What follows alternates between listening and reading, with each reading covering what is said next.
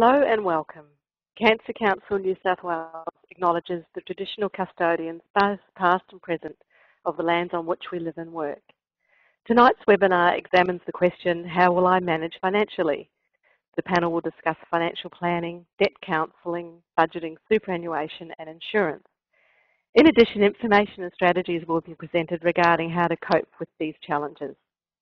Before we get started, I'd like to go through some housekeeping to make this event as seamless and interactive as possible. Firstly, if you wish to ask either the panel or myself a question throughout the webinar, please use the text chat facility which is located in the bottom left corner of your screen. You can also use this feature to post comments and technical questions or to just chat and share information between each other. To protect your privacy, you will not be able to see who has logged in tonight, but in the chat boxes you will see a first name and the initial of your surname. And if you experience any difficulty hearing the sound throughout tonight's event, please feel free to listen via the telephone by dialing the 1-800 number provided in the chat box and then enter the passcode provided. We will also be launching some interactive polls throughout tonight's event. These are anonymous, so please participate.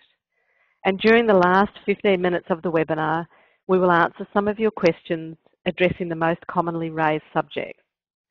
Also, today's event will be recorded and everyone who registered will be sent a link to view a copy of the recording.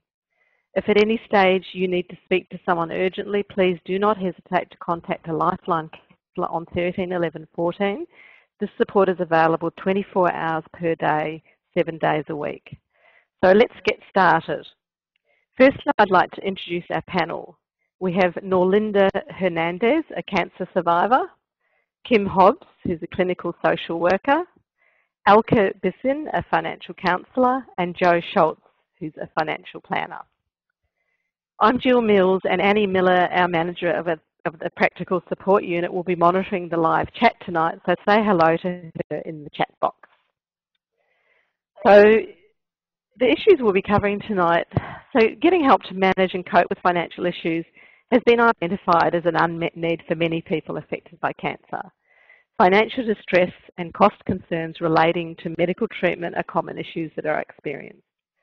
Then there are the extra expenses and loss of income resulting from the ability to work during or after active cancer treatment, which further negatively impacts financial distress and significantly affects quality of life and for some compliance with treatment.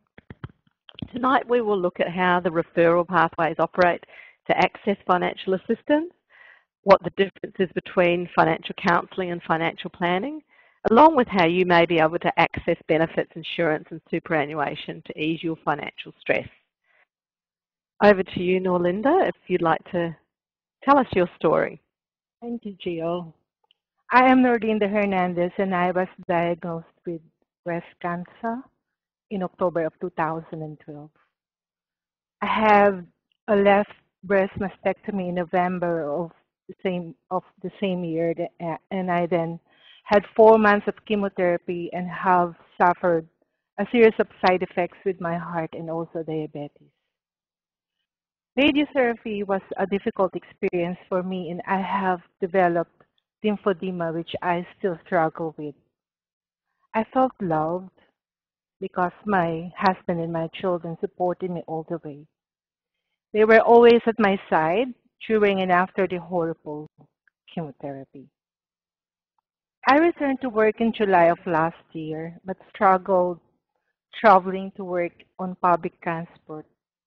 My employer had moved from Sydney CBD to Alexandria, near the airport in Sydney, and so I eventually had to resign from my job. I did not want to stop work as I enjoyed my job and I was not in a financial condition or position to stop working. My husband's income was not enough to pay all our expenses and obligations to the bank. My husband and I were supporting our 3 sons who were all living at home and studying at the same time.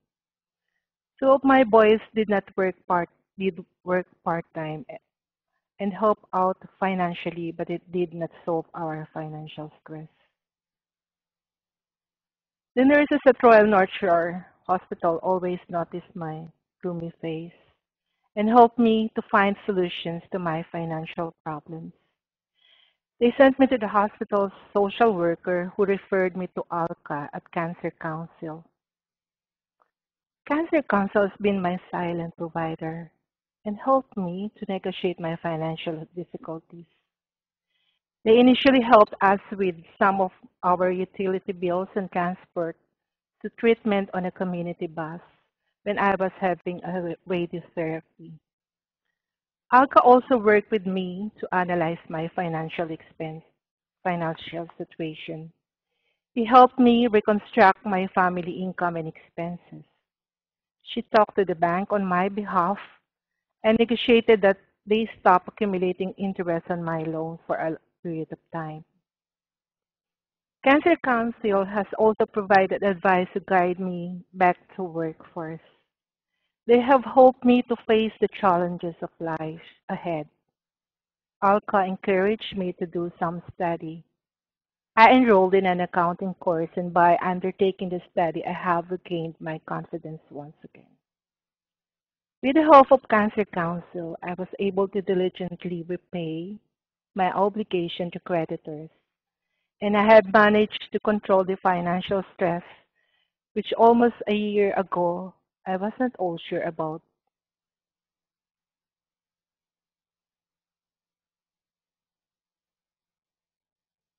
What's happened there? Have you finished? Sorry, Norlinda. We'll just go back up. I've got the slides now, so that's good. And now I would like to introduce Kim Hobbs. Kim, sorry, is a clinical social worker at Westmead Hospital. Welcome, Kim. Good evening, everyone. Nice to know that there are some people out there, even though I can't see you. So I'm going to talk a little bit about how difficult it is really to confront financial stresses at the same time as you're confronting and trying to deal with treatment stresses.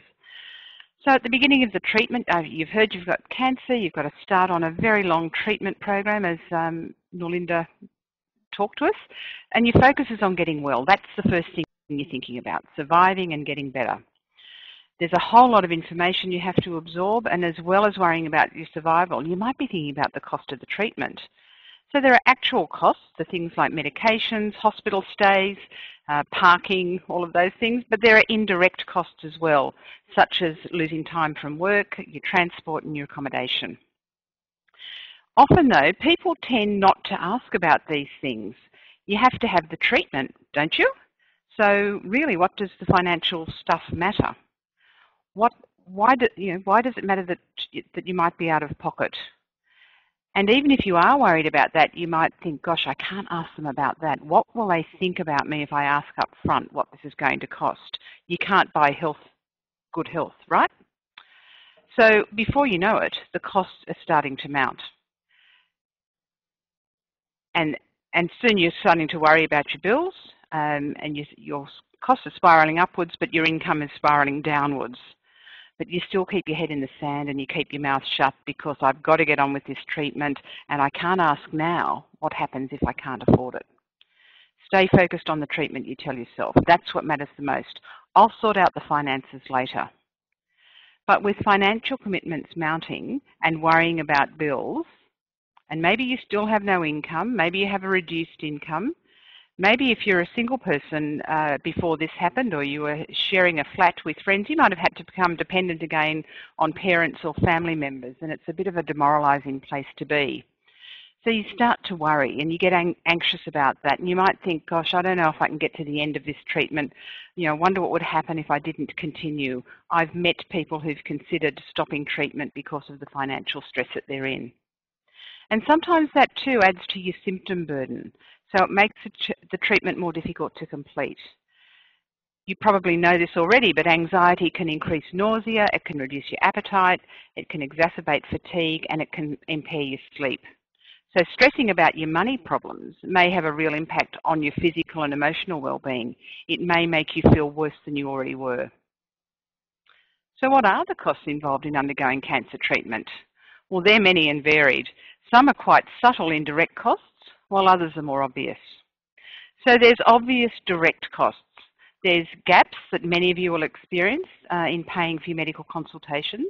There's hospital charges, medications, parking, wigs, prostheses. And then there's unpaid time off work. So you've exhausted your sick leave, you've exhausted your annual leave, and you still need time off. How much longer are you going to need off? What about returning to work? Is part-time an option? Reduced hours of work places stress on your tightly managed budget, and most families now depend on 2 regular incomes and sometimes some paid overtime as well.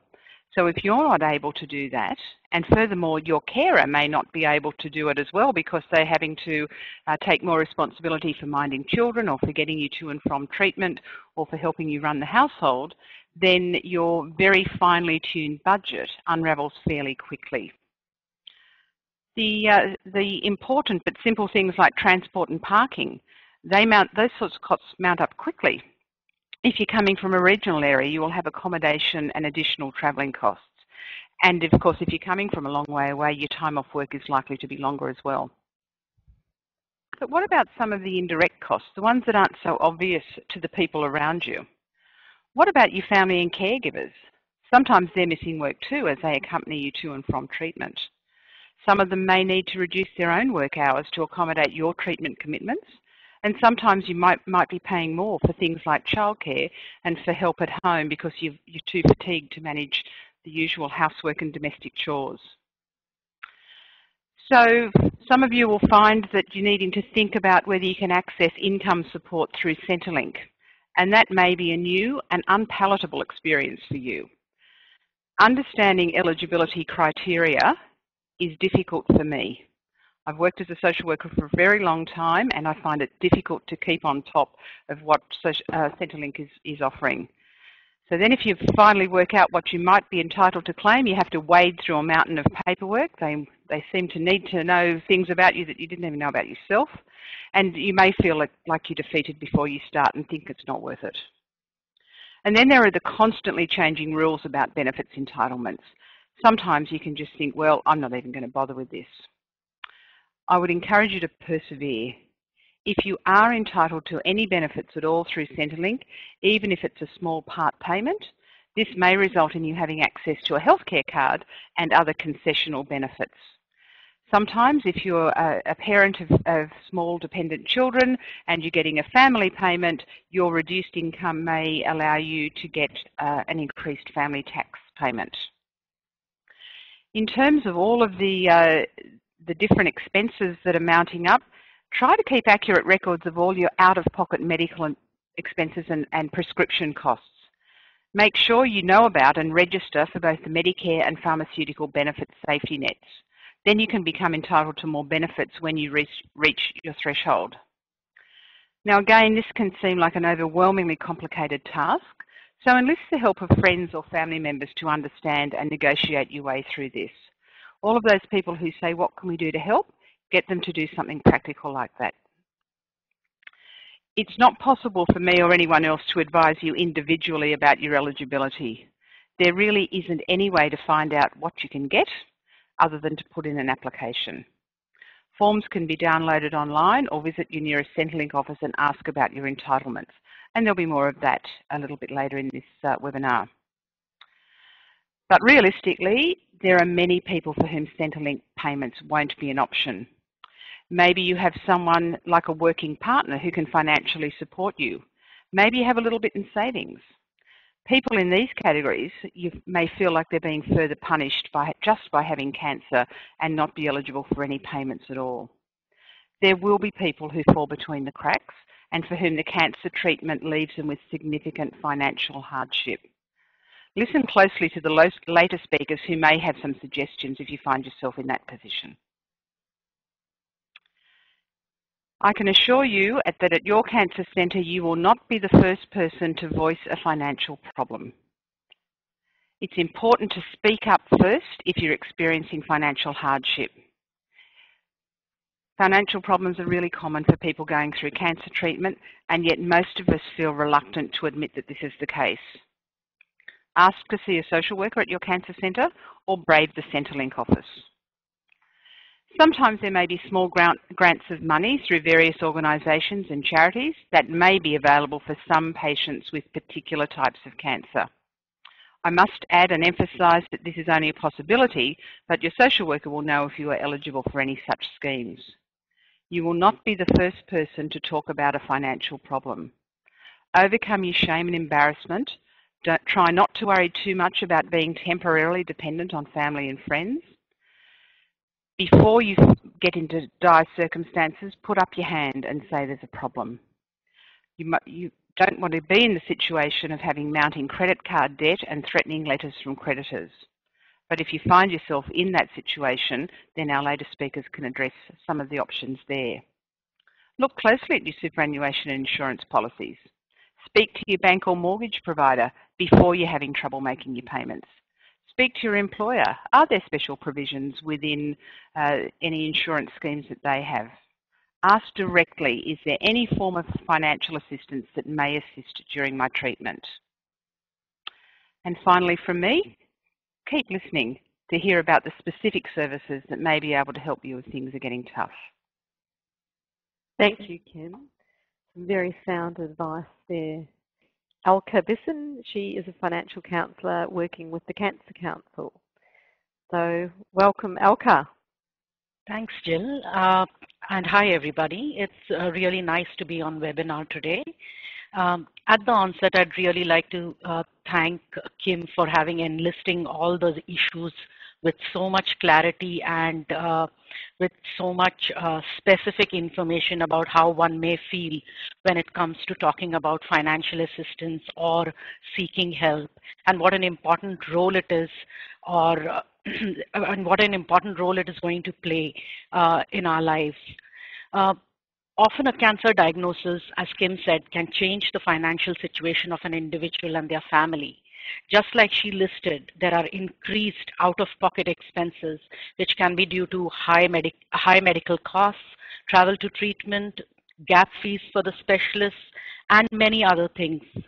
This, when coupled with loss of income due to illness, resulting from incapacity to work or reduction in work hours, collectively can impact individual financial situations.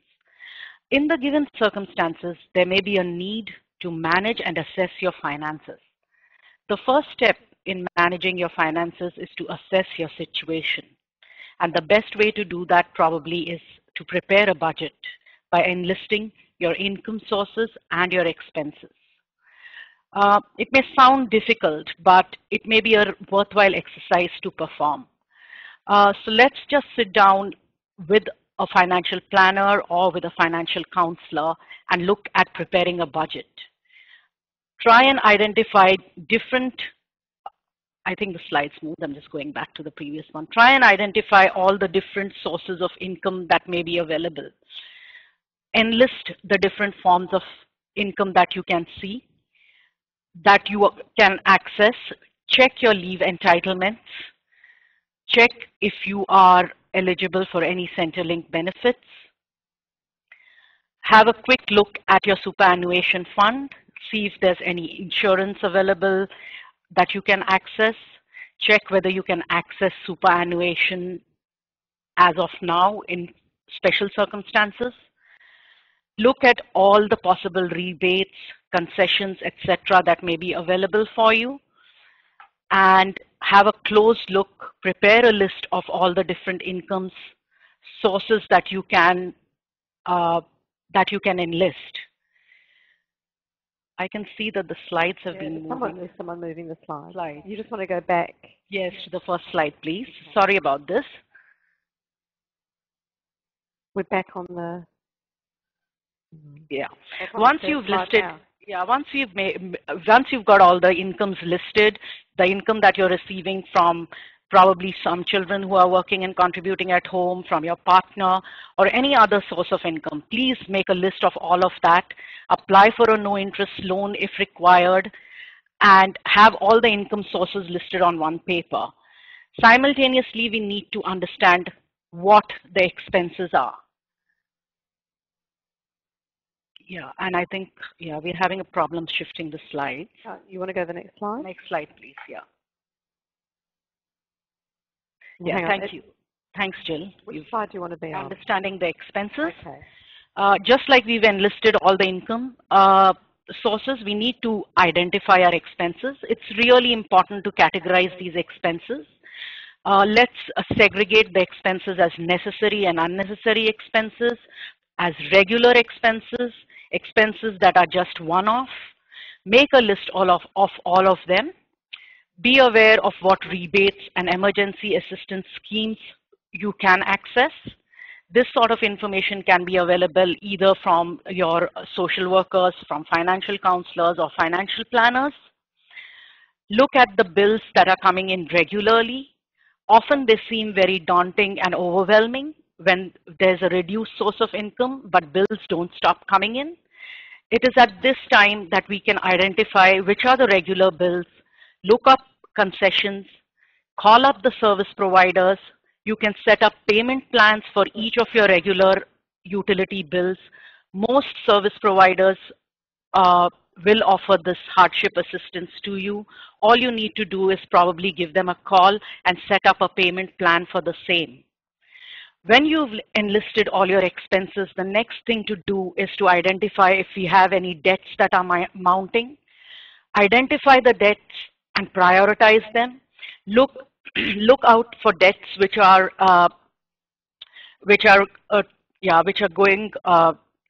a legal implication attached to them. Those are the debts that have to be addressed immediately. Take legal advice for them. Or meet a financial counselor, and the financial counselor will be able to guide you on how to manage the debt. The financial counselor will assist you, or you can do it yourself. You can apply for hardship variations on credit cards, on loans, and other debts that may be available or that you may be having with creditors. You can request for debt release or other debt management solutions from creditors. Here again, you can make use of financial counseling services. A financial planner can help you with this, or you can do it yourself. Managing your income and expense statements and having an in-depth knowledge about each of these areas will really assist you and prevent you from getting into bad, high-interest debts, and will assist in solving immediate problems.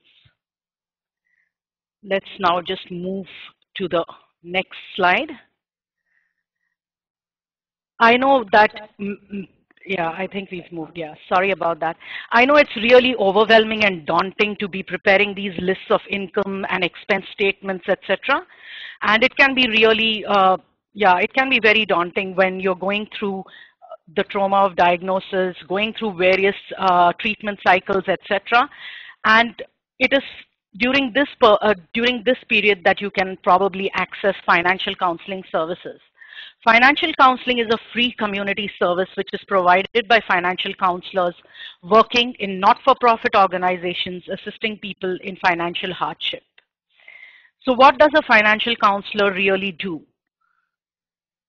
So the role of the financial counselor is, yeah, that's the next slide. Thank you very much, Jill. So the role of the financial counselor is largely to support your rights and dignities. So the financial counselor will affirm your rights and dignities. They will inform you and educate you about them. They will inform you about rights and responsibilities while using credit and other marketplace services, and thereby empower you with this knowledge. The financial counselor will assess your financial situation, that is, help you prepare your income and expense statements, prepare the budget, conduct a full assessment of your financial situation, including regular income, expenditure, assets, liabilities. They'll help you go through all of that and give you different options and suggestions as to how you can handle your current financial situation. They will also assist you by identifying options and by prioritizing your debts and managing the financial issues in a better fashion. The financial counselor will play a very, very vital role in serving as an advocate and will negotiate on your behalf with creditors and debt collectors.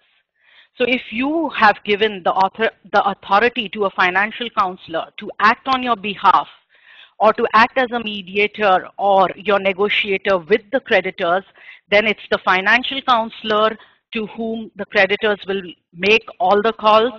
The debt collectors will call the financial counselor, and the financial counselor will negotiate on your behalf and manage all your loans and debts for you. They will also play a very vital role in debt management, which could also mean, depending on your situation, it could also mean arranging for a debt waiver or for debt solutions, something similar to probably settlements of debts with lump sum payments, etc. So you can leave all this stress and distress and to the financial counselor, and together with your permission and with your decisions, the financial counselor will act on your behalf and negotiate on your behalf with debt collectors as well as creditors that may be following up on different debts that are available or that you are facing or that require any sort of legal intervention, etc. The financial counselor will assist you with that. They will make referrals to legal aid and to other agencies that will be able to support you during this time to the best of their capacity. In dire circumstances, if we are looking at a situation where we are considering bankruptcy, then the financial counselor will provide comprehensive support and information. They will make sure that you are aware of what impact the bankruptcy will have on you, what are the questions that are involved in filling the bankruptcy forms. They will assist you and explain each bit of that to you so that you know of what you are getting into and you're able to apply for any of these things with absolute knowledge and with confidence that you're taking the right decision. Now on this slide, we have some of the areas with which the financial counselor can assist you. As you can see up there on the slide, budgeting, unpaid utility bills, debt collectors, fines and work development orders, superannuation and insurance, referral to any other service that the financial counselor feels may be required, payday lenders, tax office, housing, welfare rights, Centrelink benefits, credit cards, personal loans, mortgage, bankruptcy, and debt agreements. Thank you, Alka. Go to her first slide. Joe Schultz. Hi, Joe. Hi, everybody. How are you all? We're all good, thank you. Good. So, everybody, my name's Jo Scholes. I'm a financial counsellor. Sorry, I'm not a counsellor. I'm a financial planner, actually. I'm based on the Central Coast of New South Wales. As a financial planner, I've done quite a bit of pro bono work with the Cancer Council. I really enjoy this part of my job as I have a particular set of skills that I've gained over the years with working both with Centrelink and now as a financial planner. It's very rewarding yet humbling to be able to use these skills to help people out, especially in times of illness and hardship, when all seems insurmountable to people. I love the few simple things that I can do easily, sets them on the right path and eases everybody's burdens. So you good? Do you want me to move this, Joe? You're good with the slides, yeah? Yeah, yep. Good. Financial planners can assist with the consolidation of super funds. Quite of us now, many of us these days have different funds scattered all over the place. But instead of doing consolidation yourself, which is easy enough and it's free, it's sometimes better to enlist the help of a planner, which you may have to pay a small fee for if your work's not pro bono that they're doing with you. The main reason for seeking help is sometimes that unknown to us we can have insurance attached to our super without really realising it. If we consolidate the super yourself, you'll lose that insurance. And if you've suffered a form of cancer, there's a fair chance you won't be able to apply for new insurance due to underwriting exclusions. So it's really important just to go and get the right information before you move anything. We as planners can assist you with claiming and accessing any super insurance that you may be entitled to under the financial hardship or terminal illness. If you do happen to receive a payout of your super insurance under terminal illness, what's the best way to handle this money? As usual, it's a really large sum of money and can sometimes be daunting as what to do. What do you need to do first? What do you need to pay first? And if there's any left over, what's the best thing to do with that if after all your debts have been cleared? You might want to set some aside for your kids. You might want to put them into trust.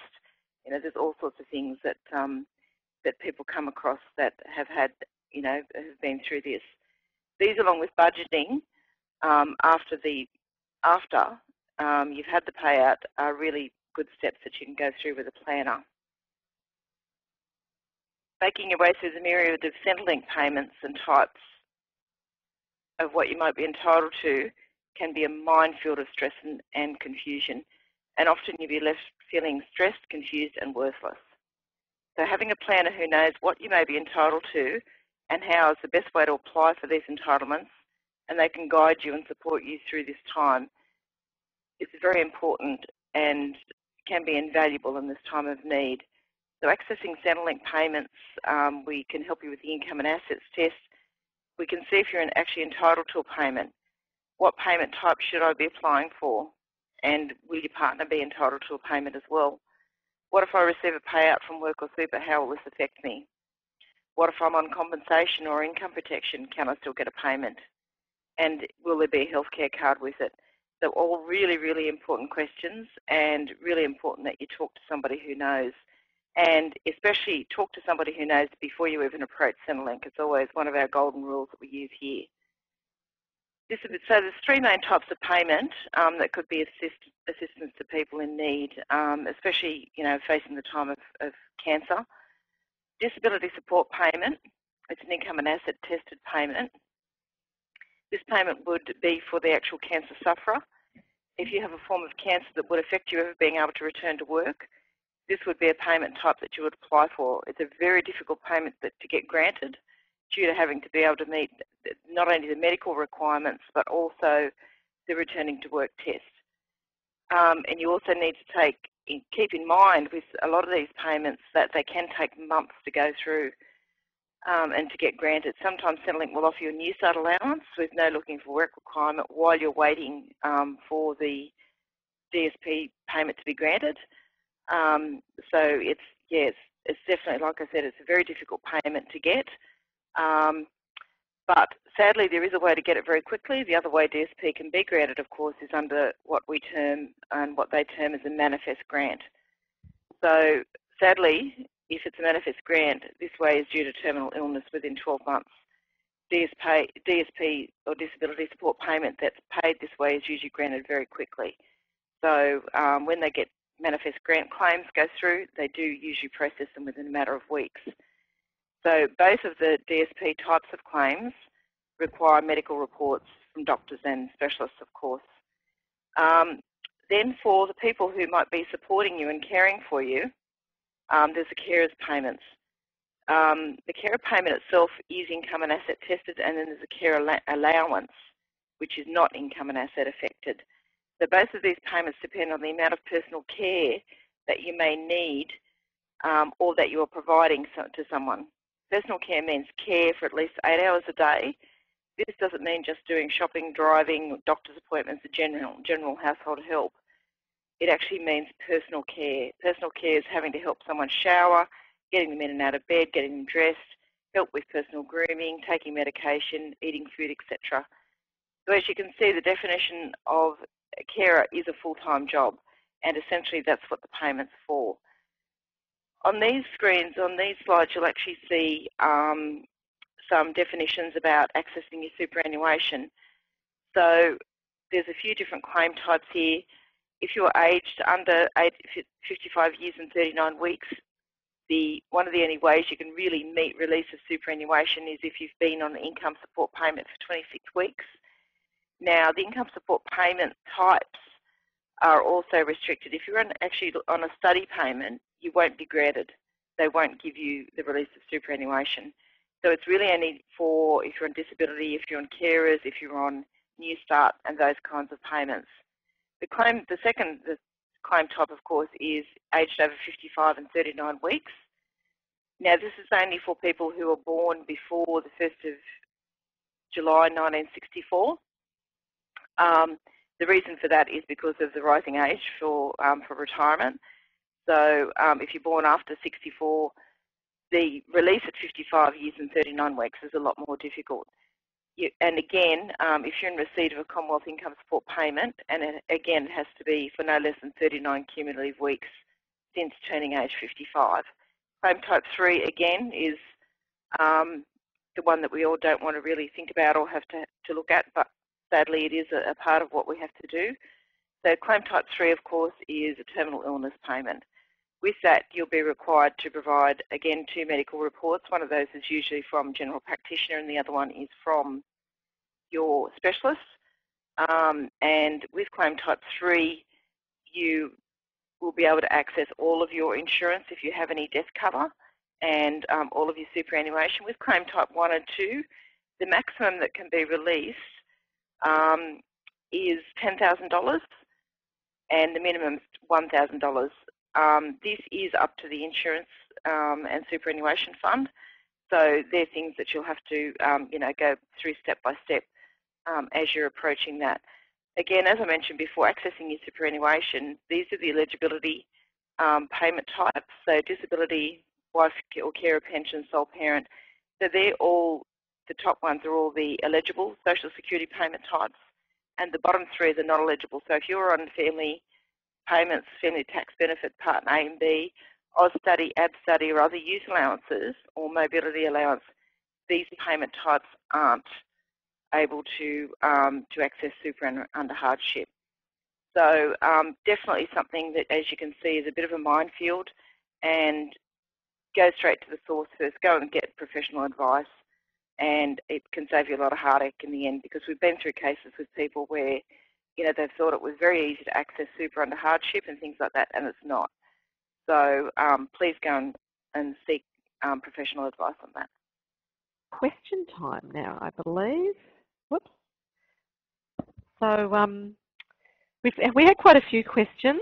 So the first question we've got there, I'll read it out, and I think Joe was going to maybe answer it. Having had a cancer diagnosis, what are the implications for getting insurance? What needs to be considered before applying, e.g. length of time since diagnosis? Is that one you're happy to tackle, Joe? Or? Yeah, yep, more than happy. Unfortunately, if it's a reputable insurance company that you're looking to and the cancer diagnosis has been a severe type of cancer, getting insurance, again, is probably going to be very, very difficult, if at all. When you go through the underwriting process, it's very stringent. They look at your blood test history, your physical history, your health history, all that type of thing. There might be a lot of a lot of ones on TV and things like that that say to you, oh yes, you only have to answer 4 medical questions and we'll grant you insurance. The problem is when it comes time to be paid it's usually not very reliable and it can be a waste of your money. So the sad thing is, once you've had a cancer diagnosis, you possibly and probably won't get insurance again. So to me, this is a very important time. If you're suffering cancer or you've got someone suffering cancer, it's really kind of a bit of a, I suppose, an eye-opener for everybody. You really need to talk to all your friends and family and really make sure that people have got their insurances in order before you ever need it. Because it's a sad fact of life that, at quite a few of us, and I'm going through this personally myself with my best friend at the moment, she's now having to rely on drawing her superannuation and life insurance under terminal illness. So please, if you've got friends and family or you're going through this yourself, just, make sure everybody goes and just checks what they've got and make sure you've got enough to at least pay off your debts and keep yourself comfortable. Thank you, Joe. So the next question, and it's an issue obviously when you're self-employed, so I'll read the question out. Is financial assistance available for cancer patients if they are self-employed and unable to continue to work during treatment? So who would like to tackle that question? I could start with that and maybe Joe can come in. Look, it is more difficult, but it's not impossible. So I think both Joe and I have made it fairly clear that dealing with Centrelink is a bit of a minefield, but persevere. It's a matter of proving income over a period of weeks. So you're quite likely to have had reduced income while you're having cancer treatment if you're self-employed. And so if you can produce documents that demonstrate that, then the usual means and assets tests apply. So it is more difficult, but worth trying. The other thing is to think a little bit laterally, and hopefully when you set up your own business, you looked at things like insurance and income protection policies and so on. If you have those, these would be the time to start looking at them and reading the fine print. And if you're someone who has dependent children and you're getting a family tax payment, then you might be eligible for a little bit more. Or if you weren't getting a family tax payment because your income was too high before you got your cancer, then your reduced income may help you to qualify for some payments that way. Do you want to add to that, Jo? No, I totally agree. Yes, so if you are self-employed and you can prove that you've been self-employed via tax returns and things like that, Centrelink will probably ask you for the 2 prior years full tax returns for your business, and hopefully if you know all that's in order, then you'll be able to access at least some sickness benefits, if not some New Start or something like that, instead of having to look for work again. They usually set it up as you get an exclusion due to medical reasons. So yeah, definitely talk to them. And Jo, I don't know if you saw Ray's the question we talked about insurance just previously, asking, are we talking about life insurance and anyone can get health insurance? So can you address that, please? Yes. So I am talking about life insurance. So of course, yes, anybody can get health insurance.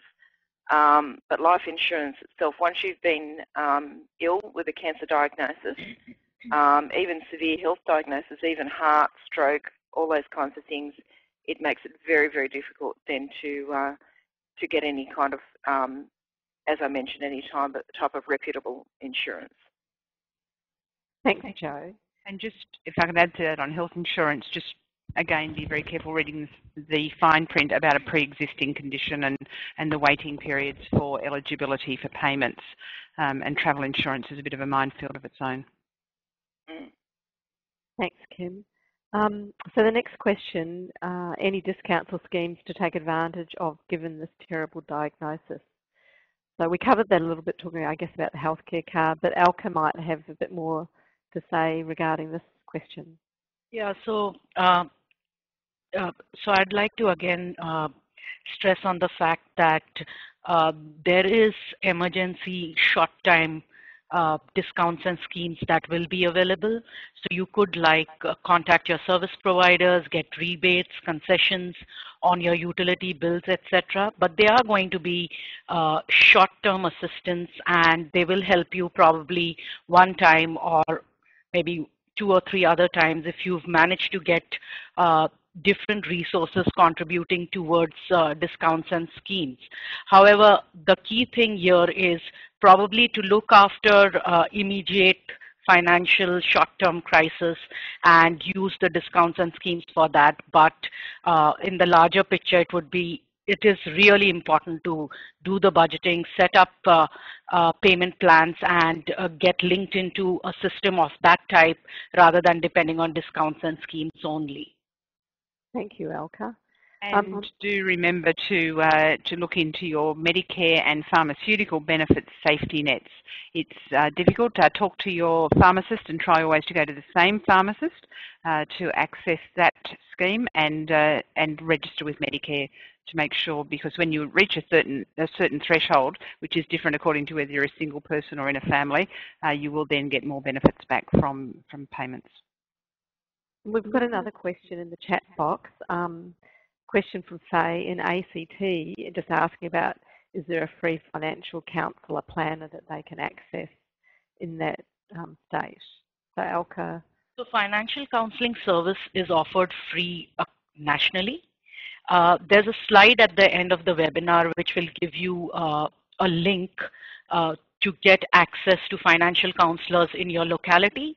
So either you can type in your postcode and get free financial counseling service information, or there's a phone call or a telephone number which you can call up and ask them to connect you to a local financial counselor that is available. And whereas financial planning services are available, it may be worthwhile calling up Cancer Council on 13 11 20, and they will be able to provide you appropriate information about the same. Thank you, Alka. So we'll move on to our next question. My husband is in full-time employment, so as I understand it, I cannot get Centrelink benefits while I'm not working. Are there any benefits available to me I am not aware of? And I'm guessing this probably is a Joe question. It depends on the income that a husband's earning. For carer payment and disability support payment, as a couple, the cut-off is about $72,000 now. So if you're on what we call, I suppose, an average income of $50,000 or $60,000, even though the husband's working full-time, depending on what other assets and things they have and money they have in the bank, they may be able to access a small amount of payment. If they can access a small amount of payment, then this will give them access to a healthcare card, which sometimes is more important to people than the actual money, because it, it alleviates chemist bills and doctor bills and things like that. So yeah, so it just depends on what full-time employment covers as far as cost. Any other available payments, benefits? Not that I'm aware of, no. Centrelink, as we all know, is the main provider of payment services. So really it would be just, if you were in dire straits and really needed some help, it would be, of course, going to financial counselling and maybe accessing some of the other services like Salvation Army and places like that, which again, the financial counsellor would be able to put you in connection with. Thank you, Jo. And if I could add again, I know I'm a bit like a broken record here, but if your income is reduced, so you've lost one income and you're down to one, and you do have dependent children, think about or apply to see whether you can get family tax payment if you weren't getting it previously, or get a higher rate if you were getting a part payment before. Thanks. Yes, and actually too, if you can access some family tax benefit and you happen to be renting, once you access the family tax benefit, then you would be able to get some rent assistance as well, which may be of help as well. And it may impact on reducing your childcare costs as well. So yes, those who have children. Okay, thank you. Again, in the chat box, we've got a message from Andrea. Now, she has had cancer 3 times and is saying my super fund offers a payment for health, although I don't think I'll be able to access that, I think is what she's saying, is I've had cancer 3 times. Is this for all super funds? So who's the super expert? Jo. We keep going to you, Jo. Does that make sense? Can you see that question? It does. It depends on the super fund itself. Depends if you have accessed it before. If you haven't accessed it before, then I would definitely apply. Some super funds with the insurance offer like a reinstatement benefit. So if you've had, some part of it paid out once before, or you've accessed maybe the income protection or something like that, a lot of the time the reinstatement will kick in and you'll actually go back to, it'll go back to what it was before. It's really something that you need to have someone have a look at for you. There's too many super funds out there and too many different kinds of insurances just to be, to be general about it. I would definitely ask about it and definitely have someone help you about it. Thank you, Jo. I hope that's answered her question. So the next on our list of questions is links for services as we're placed in Rural Centre Tamworth. And I think, again, Alka sort of answered this question. We've got a link coming up in a reference slide that, again, if you go to that website, you will be able to find services in your local area and also ringing the helpline, the 13 11 20 number. You can also get information. Is that about right, Alka? Yes, absolutely. Yeah. And then the next one, how to manage bills whilst on a low income, and I think maybe Alka might like to talk to that question. Yeah, it is something that I've addressed in my presentation again. The key thing here is to, I'm actually repeating myself, is to have an access to the rebates and the concessions that are available and take that time out, call up your service providers, explain the situation to them, and they all have hardship assistance schemes in place. Set up a payment plan so that you have small amounts of money being taken off on a regular basis from your income rather than being intimidated with quarterly bills, which can be very overwhelming when they come at one time, especially when income is really low. So the key thing is to set up payment plans, because that's one of the best ways to manage your bills. Informing the service provider about your situation also makes it easier because they are compassionate and they are aware of your situation and they will assist you to manage your bills better. Thank you, Alka. And again, in the chat box, I had a question from John, and Kim's actually replied in the chat box. So John's question was, in general, suggestions for assistance initiated by the individual or instigated by your healthcare team. And Kim's answered that she suggests that you contact your healthcare team. And would you like to talk about that a bit more, Kim? Kim? I'll just elaborate on that. It's not possible to know when people are having financial problems, and as I said in my presentation, please speak up about it because we can probably point you in the right direction. You almost certainly have a social worker in your health team. You may not know who that person is, so ask to be referred, and they can help with that and direct you to people like a financial counsellor or a financial planner as well. Thank you, Kim. So I think that's all the questions for now. We have got about 4 minutes left, so if anybody's got a burning question they'd like to ask, please type it in the chat box and we'll try and address it. So now we'll just move on to a little bit of a summary. Whoops, go back up to the summary. So I guess summarising what we've talked about in a nutshell, obviously it's a huge issue. If you are experiencing financial problems following a cancer diagnosis, as Kim said, it is a very common problem. So speak up and find out who the social worker is, where you're getting treatment, and talk to them. The fact that emergency financial assistance may be available to help you. Is there financial counselling is there to help you relieve your financial stress, and financial planning can help you to plan your finances. So all those sort of, I think, summarise up. We do have a question from Carolyn saying, do you need to advise your super insurer that you have had a cancer diagnosis? So I guess, Jo, it depends at what stage, doesn't it? It does. It does depend on what stage. It depends on the seriousness of your cancer diagnosis. I'll use my girlfriend for an example again. She was actually diagnosed with breast cancer 2 years ago. At that point in time, she didn't need to access her superannuation or life insurance. That situation has now changed. So 2 years ago, we didn't notify her insurer. There is a question on the form when if it gets to the point where you do need to claim, have you been diagnosed with his same illness before or same cancer before? Usually if it's I suppose a secondary one, then the answer of course is no, because it's secondary. So it's a bit tricky again, but if it's something you don't need to claim at the moment, then no, I don't think you need to notify them, if that helps at all. Okay. Hopefully it does.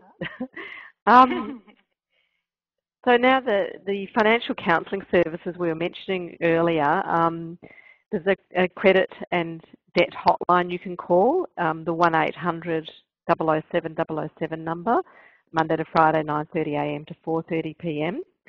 And then there's the Financial Counsellors Association of New South Wales. I'm presuming there are other associations in other states as well, Alka? Yeah. And so if you see the last link of financialcounselingaustralia.org.au, you can get information regarding financial counsellors nationally on that site. all you need to do is just put in the postcode of the area that you live in, and it will give you information regarding local free financial counseling services that may be available. So as I said, once again, this webinar is being recorded. You'll get a link emailed to you, so you can go back and look at these numbers and the links to the website. So just because we're finishing in 1 minute doesn't mean to say you haven't got this information if you haven't managed to write it down. So it takes a couple of days, but we will get it to you. So then the last slide here is our helpline, which is now known as Cancer Information and Support 13 11 20, which is a national number. So no matter what state you're in, you can call that number to get advice. If you want to find out more about financial assistance and services, certainly call the number and they'll be able to point you in the right direction. Monday to Friday, 9 till 5. And we've also got another link there. And again, if anything's come up for you tonight, you can call Lifeline. You can talk to them 24/7, 13 11 14. So we have an exit survey, so don't all run away. We'd love you to do the survey so we can get some feedback from you to help us plan for our future webinars and provide information that's going to be helpful for you. So thank you very much, and thank you to Joe, Norlinda, Kim and Alka for coming along tonight and providing all this great information. So thank you very much.